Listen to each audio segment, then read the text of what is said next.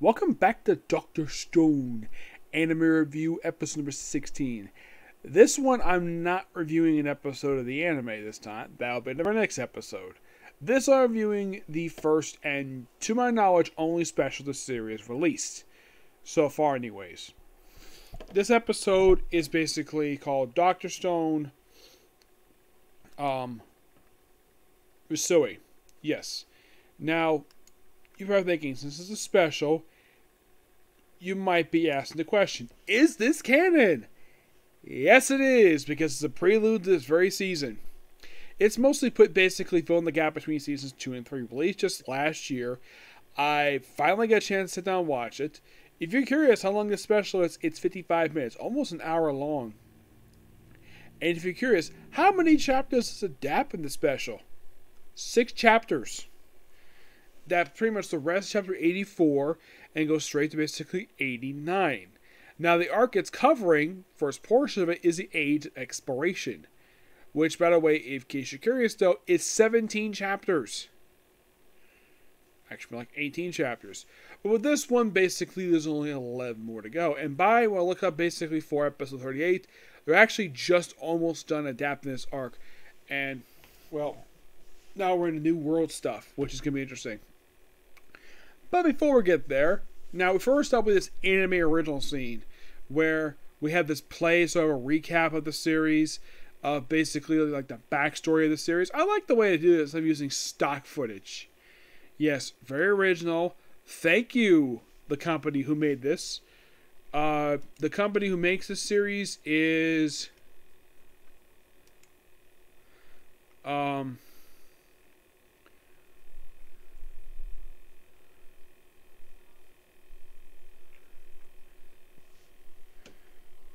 TMS Entertainment.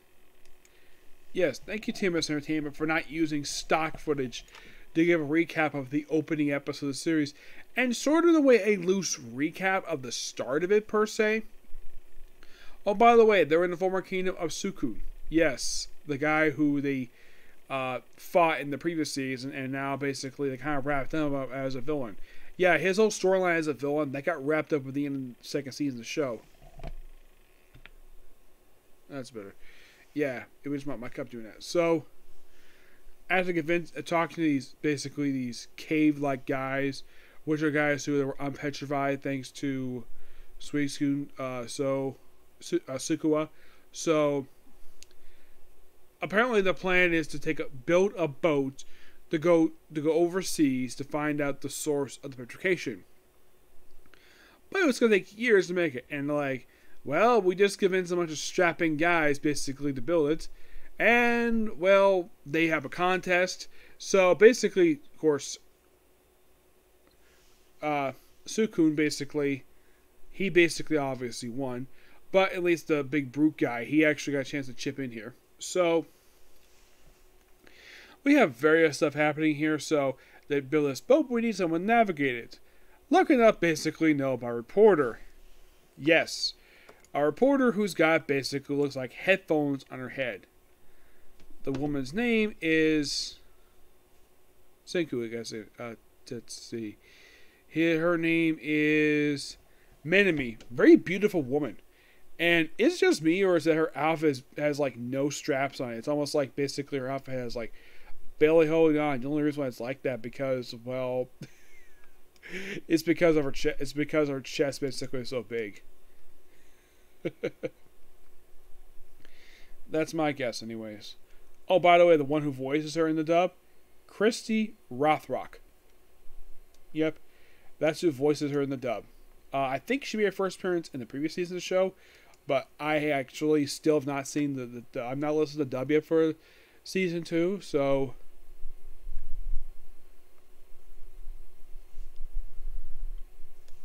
So pretty much, she knows somebody. Of course, she obviously thinks of a guy by the name of Ryusui. She has his name. So basically, we have her, Senku,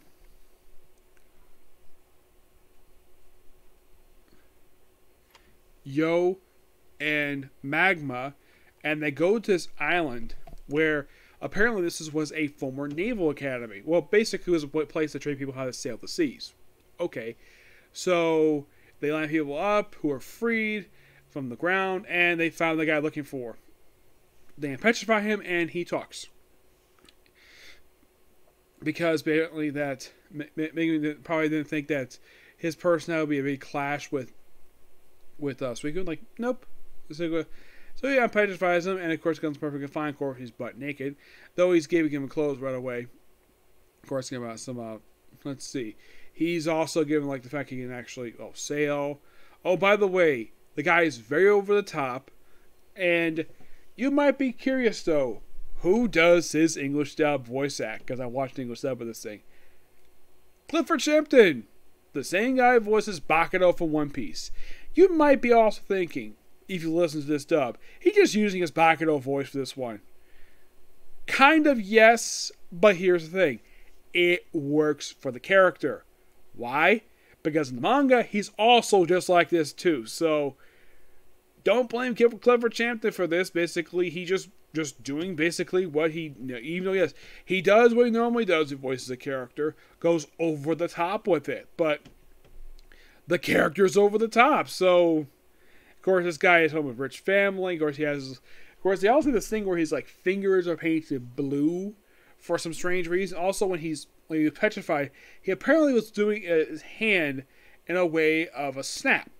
Because this guy likes to snap his fingers to get stuff done. Because he's a rich family. But he can't exactly make checks on anybody. Excuse me, but I like the fact that even Clifford Champton keeps with the fact that he's not stupid. It takes him only a few minutes to realize, though, that thousands of years pass by, so it's not exactly the same, so he agrees to become their captain of their ship. In exchange for basically making some money. Of course, he also makes currency for them. Yep, makes currency, and of course, they also have a thing where they have to go and map out the area, though we'll get back to that. They also make cloth to make the sails, so they also have to make a higher balloon after they discover that the whole country's landmass has been altered by volcanoes. Yes, apparently several times over the course of 3,700 years, the whole country has been altered. The landmass has been altered, like where apparently there was supposed to be an oil refinery was sealed off. It's now a gigantic waterfall like it's Niagara Falls. Yep, I'm surprised basically that what's her name? By the way, Suika's in the episode and she's still hilarious as possible. She's also still portrayed as the cute girl. Is it Riri, I think it is? No, her sister. Kahaku. Yeah. Oh, by the way, there's a joke about her, like, her being part of the gorilla team. Which is so funny. And she's like, I'm not a gorilla. Which is so hilarious.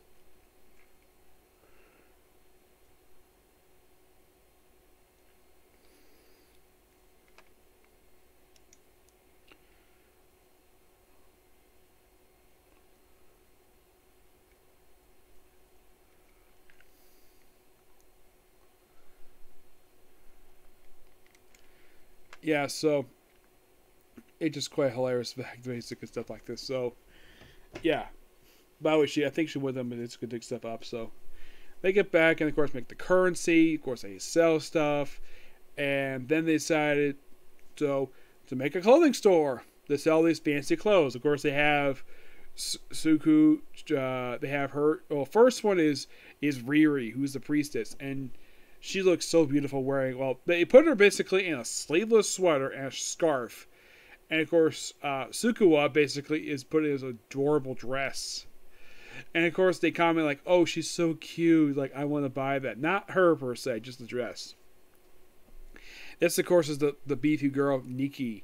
Oh, by the way, they also, the magma basically points out, though, that, oh, the whole thing of the fact that he doesn't consider her a woman because she's basically got a lot of muscle.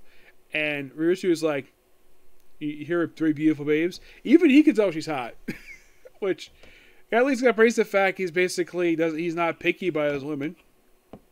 He even once tries to bribe her in the episode, which of course she kind of turns it down, but she agrees to work with him anyways. Yep. But this is so far really good. So then eventually, like, okay, we got to make a new map. So eventually, Suika comes to the interesting idea of them flying. So make a hot air balloon. Yep, make a hot air balloon. Of course, they also make a special press, which of course also where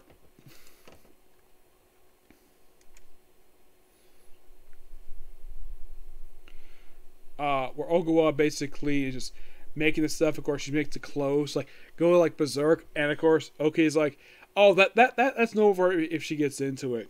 Yeah, she made all the clothes herself. Yeah, and she's also the one who had to reassemble broken statues that the Gazuka had to have broken the previous season of the series. Yeah, so she can be kind of basically very punch heavy with Sengoku, so they make the hot air balloon, and of course they fly, and of course they have a little adventure in the sky. Well, before that, Chrome decides he has to come along because he always wanted to fly. So eventually, thanks to a card game, we have Suku, obviously, and we have basically the two science guys and a navigator who's also a captain who basically navigates the skies. And from his perspective, this is nothing different than sailing seas. It's navigating the sky, but using a hot air balloon. So it's different enough of difference. And of course, basically, the good time flying, and of course, they have birds fly by. Of course, they mentioned, oh yeah, birds cause plane crashes. Okay, that's partially true, but plane crashes can also be caused due to collision, being shot down, engine trouble. Well, if the engine's damaged, whatever. But yeah, birds not the only thing that cause basically plane crashes. Which of course they also come across this nimbus cloud. That's basically it's a giant dragon cloud. Which here's the, I'm sure this is probably made for this series because I have never heard.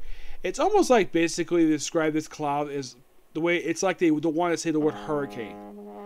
Yeah, that's basically the best way to describe it. They don't want to say it's a hurricane. So they managed to get out of it, though.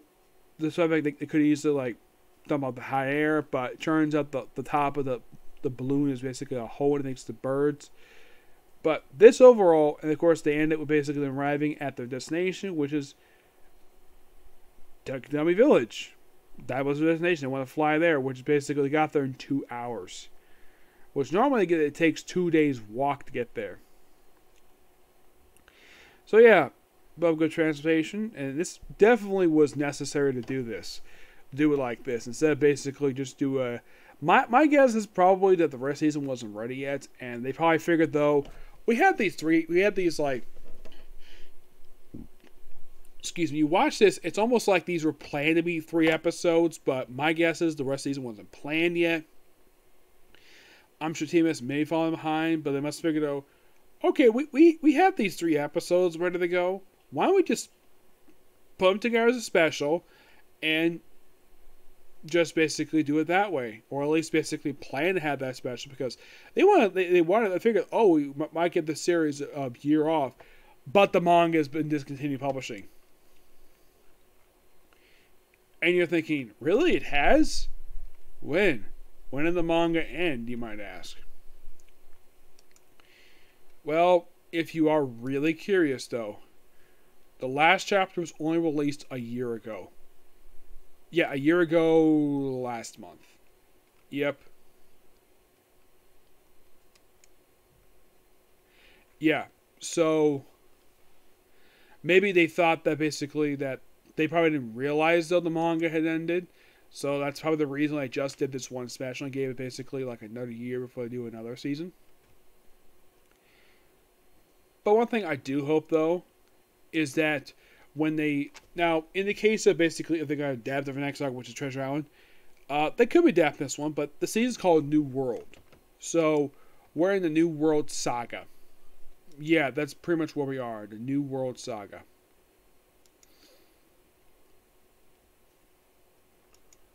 which is called, well, actually it's called the Source Purification. So I would not be surprised if they also adapted the Treasure Island arc as well, because that would actually make sense to adapt that.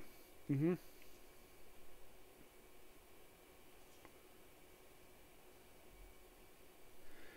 Yeah, I would probably think that would make sense to adapt this whole saga for this one season.